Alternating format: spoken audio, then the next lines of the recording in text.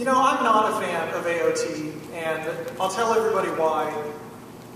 What we are trying to do with sick people is restore them to a state of normal, to make people whole, to allow people to live lives just the same as everybody else and with their illness.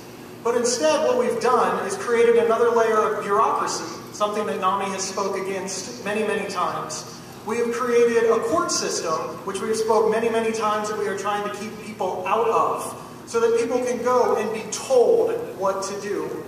This is not wellness, in my opinion.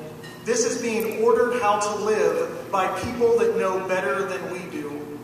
Now, make no mistake, these are complex social problems. We can't just look at somebody that's sick and say, oh, we're not going to help you because we want you to operate on yourself, Mr. Person that's having a heart attack. Obviously, at times you have to step in, and this is where it becomes very complex, because knowing when to step in is equally important to knowing when to step out. This is something that the mental health system lacks.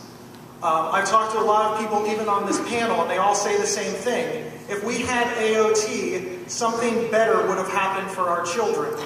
I have no idea whether or not this statement is true, but I do know this. All of them have reported that their children, their family members, their loved ones were previously hospitalized, which says to me they were allowed out of the hospital before they were well.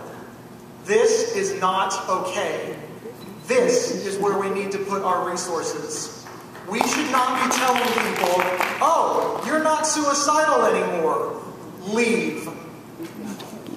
The role of therapy, medication, doctor's visits, hospitalization is wellness. It is to live in recovery. It is to live a good life. It is to be happy, and it is to contribute. It is not to live in fear of going back.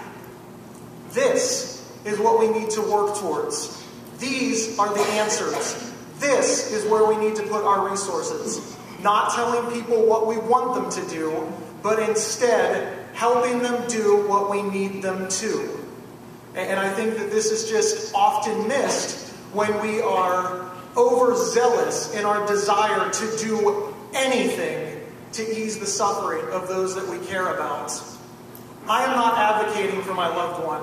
I want to advocate for everybody, but I have to advocate for me. It is not a luxury that I have. Any failure in this is my own, not somebody else's. And this is very valuable.